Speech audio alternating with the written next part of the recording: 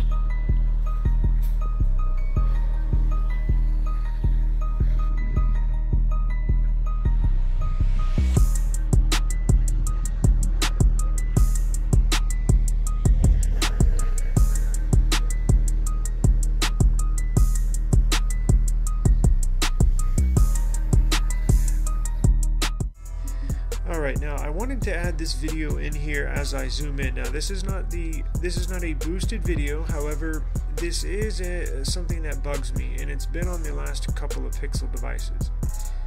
The regular video, but watch as I zoom in from 1x to 5x. You see how it clicks right there, right there.